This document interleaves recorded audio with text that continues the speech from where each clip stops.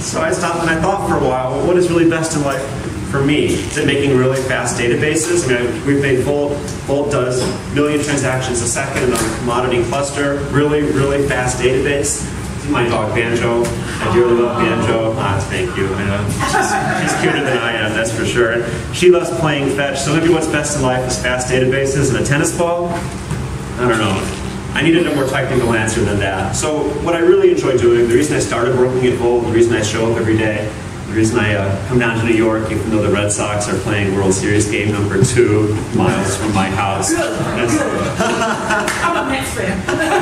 Oh, well, that's even worse, I'm afraid. But, so what I really like to do is I really like to make products. And as introduced, I worked at Lucent. Actually, I worked for Cascade and Ascend, which were eventually acquired by Lucent. We made telecommunications gear. If you've ever sent data across AT&T's data network and it arrived, that Quality Touch software I wrote. It didn't arrive, it's claiming all responsibility. I worked also at Data Power, which was an XML processing middleware company that IBM bought, and we wrote web services security software. So if you do Bank of America ATM transactions, at least up to 3 years ago, I don't know recently what they're doing, you actually touch software I wrote.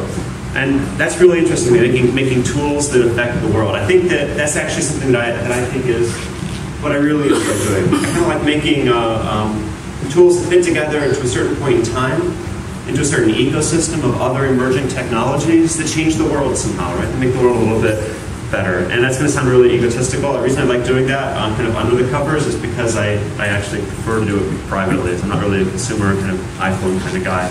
So what does it... What do you think about data management? What's the history? Right? What's it leading up to? And in the context of liking to make products that sort of hit the intersection of emerging technologies, what's the big picture space around data management? Well, in the 1970s and 1980s, databases were largely used for really boring tasks, which is really boring today, right? Basic inventory control, agent typing away at a green screen, booking some flight for you, right? This was all really pretty simple, right? VoltDB has kept all of those good things. VoltDB is designed from the beginning to scale on commodity hardware. If you look at how legacy databases were designed, they were designed for computing resources that were fundamentally scarce. Right? In the 1980s, a computer had little memory, wasn't attached to a high-speed network, had tiny, very, very slow disks, right? Each of us has a phone in our pocket that dwarfs the computing power of even what was available to us on the desktop 15 years ago, right? And databases designed, however, never really readapted to that change in technology. Modern CPUs are superfluous. We have more cores than we know what to do with in some circumstances. So how do we manage concurrency to data? Well, it's very different. If you have one core that's very slow, attached to a very slow disk resource, you're going to manage data concurrency very differently than if you have 50 cores, all of which are very high speed and have access to high speed memory resources, right? Those two fundamental physical architectures are going to demand a change to your software architecture. VoltDB has responded to that, and it's designed a system for really modern computing resources. And as a result, you put these two things together with some other decisions that were made in the architecture, and you end up with a transactional database that scales in a cloud-friendly way that has extremely differentiated performance. I was going to say, you know, this is kind of antique notion that you used to want to separate your online transaction processing from your BI stack, essentially for performance reasons, right? You want to do e-commerce or something. Then this seems to kind of turn that upside down. So it looks like if your relational model is still in the OLTP, let's call it data layer, then that's coexisting side by side with this high-speed streaming and event processing. I think what will happen is a little bit of that, but I think more of what will happen is that people will build applications to deal with high-speed transactions, and they're not going to go and change a lot of their traditional business applications as deeply. SAP, right, HANA is basically a play to build accelerators for some of those applications based around a combination of this technology and memory OLAP technology, so they're trying that. I think that the technology that's being built here is largely going to be a disruptive technology that creates new applications, right? Or that responds to the desire to create new applications, more so than a wholesale replacement of what we're familiar with as our typical business databases. There are some exceptions. So For example, one of the VoltDB use cases is resource tracking. And this is, you might consider this traditionally to be a relatively typical problem, right? Where are my devices, where are they located, what's in inventory? Except in this case, the resources being tracked are underground in the world's largest platinum mines. They have tens of thousands of people and pieces of equipment up to a mile deep or something absurd, right? I'm not a geologist, but the numbers are mind-boggling.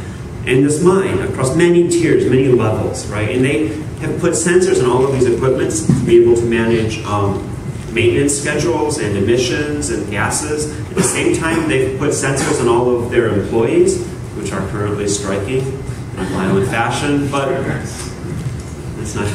It's unfortunate, but in order to monitor safety, right? Is this employee deprived of oxygen or being exposed to a toxin of some kind underground? And at the same time, they've instrumented the location of all of their life-saving equipment underground, so that if there is an emergency in real time, in response to that emergency, they can know exactly where is everyone, where is the safety equipment, or before that emergency happens, they can detect that something bad is going to happen by seeing a sensor trend, right? So what is the data that this thing creates? Is it typically like what you might think of as resource tracking or an inventory problem? Not really. It's tens of thousands of sensors underground, each one creating a reading every 200 milliseconds, right? That's very different. 5 times a second times a couple tens of thousand inputs, that's a lot of inputs. Now you need an application that can maintain a stateful record of all of these different things, look for dangerous trends against them, while simultaneously handling 50,000 events, 50,000 transactions per second, right? So there's an example where it's hard to say, you know, okay, that's kind of a traditional idea, resource tracking, but it's at a very new scale that necessitates a different technology. Well, it's close to conceptually real-time process monitoring, right? Or SCADA systems. Exactly, yeah. But what differentiates it in a nutshell? In a nutshell, people are using here a couple of different aspects. One, the ability to combine and record this data, transact against it, and then archive it, right? And the ability to store like more of it in memory and to deploy it to cloud-based resources. Like, these are the main differences. Yes? You said the biggest dollar management problem is making smart decisions. Would you apply, like, would you say that hard mathematical theory making with engineering? Like I said, I came to NYU Polytechnic with mostly Arabic and Indian Asian versus Stanford University, which is mostly English, using students, English American students. Would you say that the hard application of mathematical theory would help in real time making decisions versus the soft side of semantics? Yeah. So, certainly better math never hurts, right? I think here's how I think about this. I think of my left. One more thing. One of my professors, when I was doing my second master's in cybersecurity in my colleague, he introduced me to Secret Service cybersecurity, so the NSA is in Brooklyn. Good to know.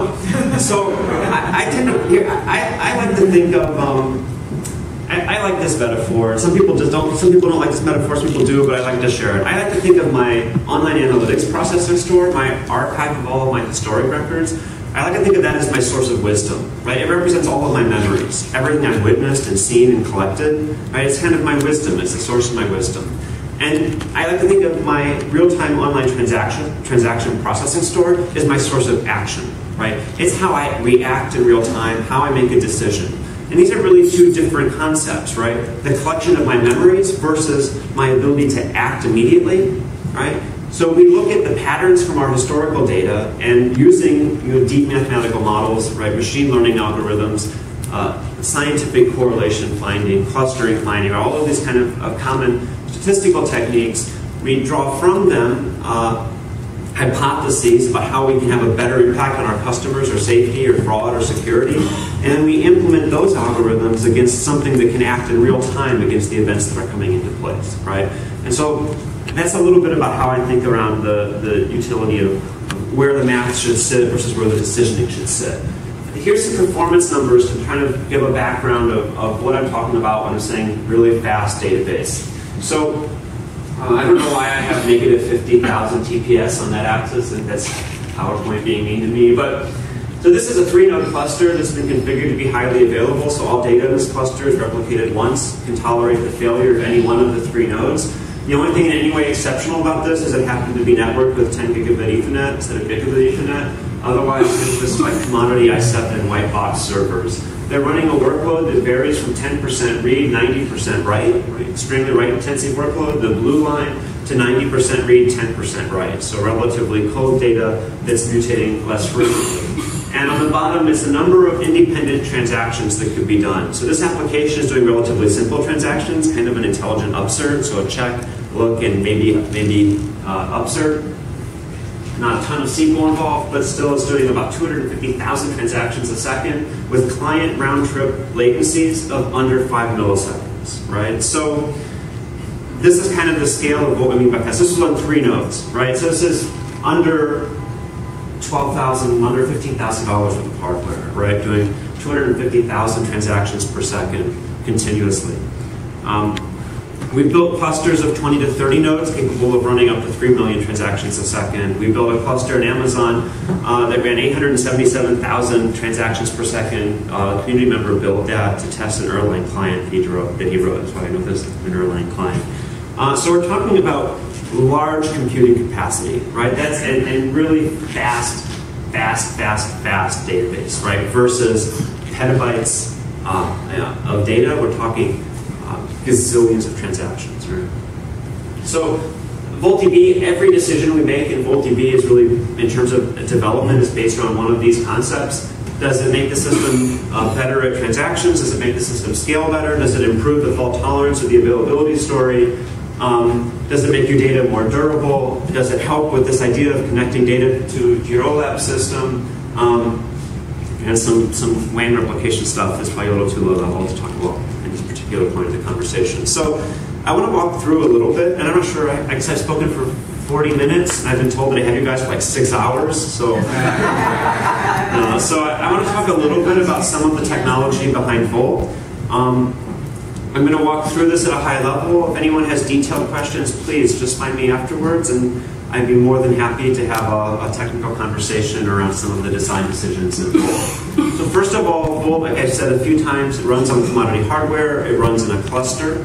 That means that it partitions data across a cluster, a lot like the NoSQL systems you may be familiar with. So if you're familiar with like a document store that does some kind of distributed hash table sort of organization of data, VoltDB works similarly, except instead of distributing documents across the cluster, we distribute rows from tables. All right, so in VoltDB, you can have a table, you can identify one column or one attribute of that table as your partitioning attribute. That basically means that the value in that row, right, corresponding to that column, is going to be the key to the hash function that tells you where that row lives in the cluster. So we take a single server, we chop it into a bunch of partition containers, right? Roughly, if you have basically 4/5 to 2/3 of your cores in that box get dedicated to partition containers 1-to-1, right? So if I got 8 cores, maybe I have 6 partition containers on a single server. Each partition container contains slices of the database, right? So a few rows from table 1, a few rows from table 2, a few rows from table 3, right? The organization of which rows go to which container is determined by this partitioning algorithm that's run against the specified partitioning column. That's a long way of saying that data is organized into shards. So number 2, clients connect to any node in the database and they start sending transactions to the system.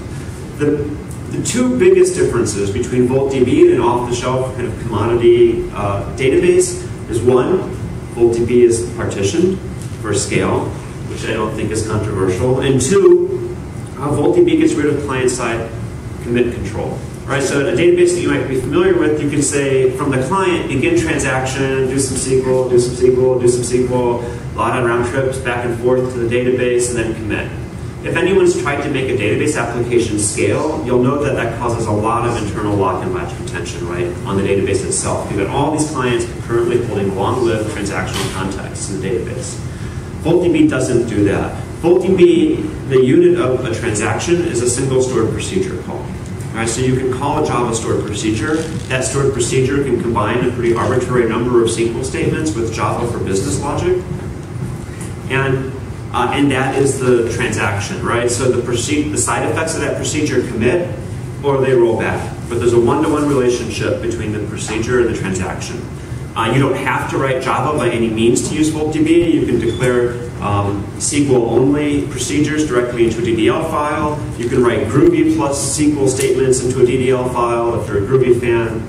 And we do ad hoc, basically auto-commit on a per-statement basis, so that you can just sit from a console and type SQL and do ad hoc, basically auto-commit. So why have we made these decisions? So 3 fundamental decisions: horizontal scaling, it's in memory, and there's no client-side commit control. So the in-memory and the client-side commit control decisions, they go together. Having one and not the other isn't so interesting, but having them both together is really powerful. If you have both of these things together, it means that a transaction never blocks on a resource. Right? It never needs to block on a disk read because all of the data is available in memory. It never has to block on the network, right? Because it has the entire transaction work to do once it begins. So it doesn't need to hold a lock on data for a long time, waiting for a network trip for the client to decide what to do. This means that in Volt, once a transaction begins, it can run to completion without ever waiting for another resource, right? It has all the resources it needs, right, when it begins to run. It has access to the data it requires. It has all of the SQL and all of the logic that can run. Doesn't need to wait on a buffer cache, doesn't need to wait on disk, and doesn't need to wait on a client to tell it whether to commit or roll back. This is a fundamental combination of design points that allows the system to do something really unique. It can run its transactions serially back to back. Instead of allowing a lot of concurrent access to a piece of data, it can put the transactions serially and then just run them first in, first out. Right? So VoltDB, in a way, is essentially a big kind of MPP FIFO processor, right? So we've divided our server into a set of partitions. Each partition has a FIFO queue in front of it. Every partition has a single writer thread in it that has exclusive write access to the data of that partition. It's just pulling transaction requests off of that queue, running them to completion.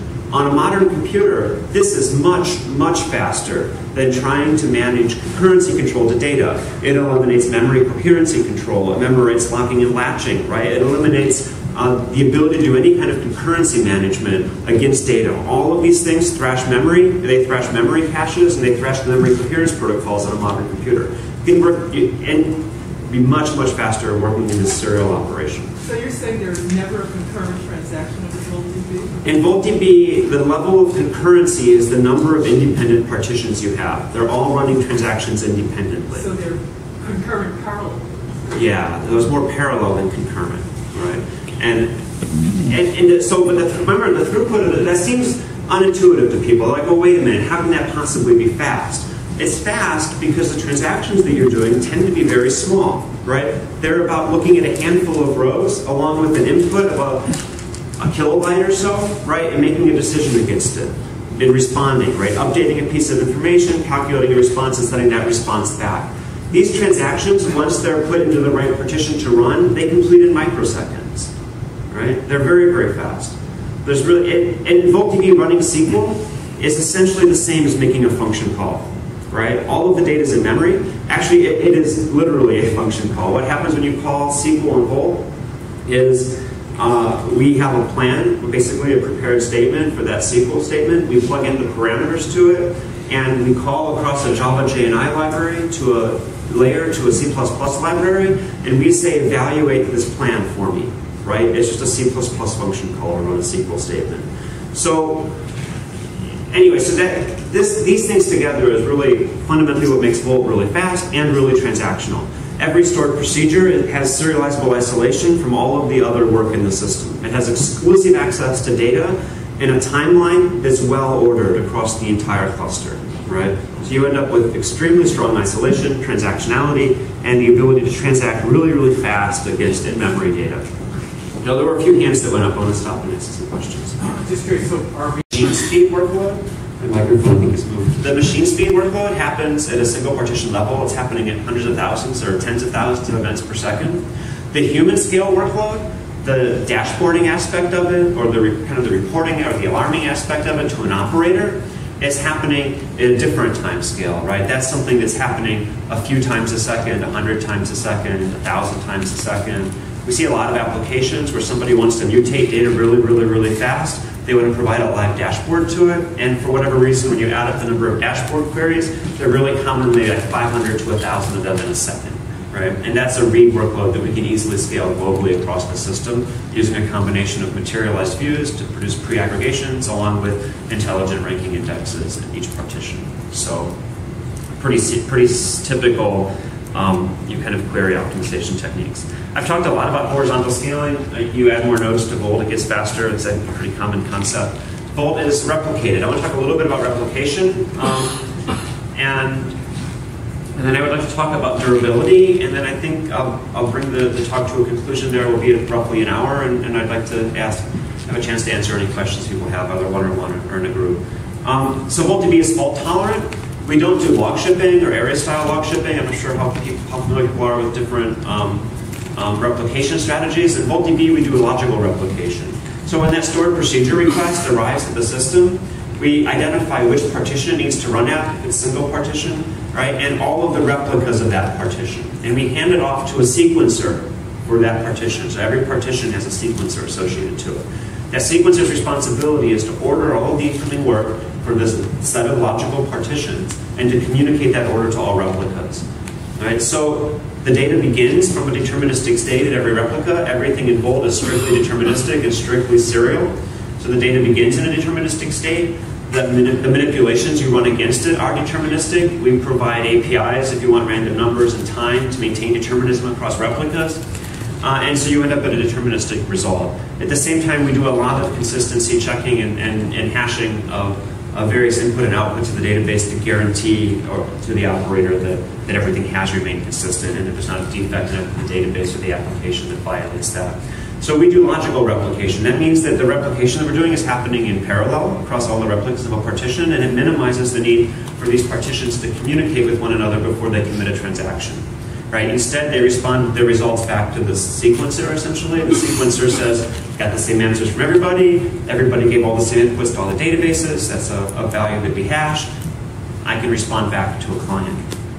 All of this is also kind of active-active or master-master, however you want to think about it. When a client gets a response back from a Volt database, the effect of that transaction has been committed at all replicas that have affected data, right? You always read all of your writes regardless of where you sent the write and where you sent the read. It's a strictly consistent system in this regard. All or majority? Excuse me? All replicas or majority of it? Is it a majority consensus? All or a majority? All. All. Right, so VoltDB, like I said, it's not a kind of system that's designed for high availability across a WAN where you might run it across multiple Amazon availability zones or regions, or have one active database on the West Coast and one active database in London. Right, it's a strictly consistent system designed to run at high speeds on relatively fast local networks. Right, that within a single availability zone or in the back room connected by a network. Right? So you'd probably, if there was the London and the West Coast, you would probably just have like an update routine like that would happen at some other. Yeah, what we typically see in that case is that people either run independent clusters and then push their data to a common OLAP system, no, essentially anyone who wants to do high-speed decisioning, no one is willing to pay for the latency cost of actually maintaining an active-active protocol. Right, so all of them are willing at that point to give up some level of consistency, and there's a number of different ways to do that. No one's going to pay for the latency cost of managing an active-active database. The only person I know that does that is Google, and they actually do it because they own all the data centers and put GPS clocks on them and use a clock-based ordering protocol, which was actually originally specified in the original HStore paper. So they use a very similar protocol. But they're really unique in that they own the network, they own the hardware, they own the data center, and they own all access to the data. So they can do something. That's their F1 or Spanner project. If you want to read about it, it's really kind of cool. The other thing that's really cool about it is it's an argument for consistent databases over eventually consistent databases for transactional-oriented applications based upon the experience of their analysts. And so if you think about NoSQL versus consistent SQL-oriented systems, it's It's a really interesting argument for consistent SQL systems. VoltDB, as I've said many times, it's in memory. It's a fully durable system. So when I say VoltDB is fully ACID, I mean really strictly that the D in durability implies a write to disk, right? So VoltDB has two features that work in combination to maintain durability. The first is that it produces a point-in-time snapshot of all of its data. It can put the database in a copy on write mode and flush the copy to disk, right, asynchronously with other work going on in the system. Secondly, it maintains a log of all of these incoming transactions. If you want to restore the system back to a durable state, you do two things. The system does this for you automatically as a combined action, but there's two logical steps. First is that you replay the snapshot, right? So you bring the data back to that consistent point in time, and then you replay what we call the command log, this logical log of transactions that have been run since that snapshot was initiated. That brings the data back to a fully durable state. This durability feature is tunable. You can turn it off completely. You can use snapshotting and no command logging. You can use command logging in both a synchronous and an asynchronous mode. The strictest durability configuration in VoltDB is that you run this command log in what we call synchronous mode, meaning that the log is f-synced before a response to a client is received. And in this case, VoltDB guarantees that when a client sees a response, that the inputs to that, the effects of that transaction have been made durable at all replicas, all surviving replicas in the cluster, right? So it's a very strong durability guarantee. We have customers that run basically in-memory caches without durability, and we have customers that definitely rely on VoltDB as a durable store. So we see both. It's kind of a second aspect of durability. So finally, I want to talk just very briefly, I have 2 more minutes left in the time I wanted to allot myself, about our export connector. VoltDB has a kind of a little bit of a proprietary or different feature. We have tables that you can specify as export tables. They're essentially relational tables that are insert only. The data that you insert into them is inserted in a transactional context. So if the transaction in the insert rolls back, the insert rolls back. But once that insert commits, that data gets bucketed together with other nearby inserts and handed off to an OLAP system through a connector framework. So we can hand data off to JDBC, to a CSV file, or to a queue like Kafka or RabbitMQ or something like that. And what happens a lot of times in a lot of old applications, you have some process like a session begins, it gets updated really rapidly, and then a session ends. Right? It's kind of a logical pattern. And people want to archive a completed session. So they take all of that update workload, they put that essentially in memory with Volt because their OLAP system can't tolerate an update workload. Once that update is completed, they'll write that complete record to the export table, and they'll let the OLAP connector push that data downstream to the OLAP system. Building things is a lot of fun, but what really excites me about Volt in particular isn't that it does hundreds of thousands of transactions per second, or that it has a logical active-active replication strategy, or that it runs in the cloud. What really excites me about it is that I see it emerging at the intersection of these two major trends. Right? The fact that we are all online, the fact that we have all of this information that allows people to write algorithms that personalize our responses, and the fact that we're carrying around sensors and devices that allow that personalized interaction to be delivered to us. And the data management problem that results from that combination and needing a real-time tool that can handle the ingestion, the decisioning, and the analysis of those inputs. That's what really excites me.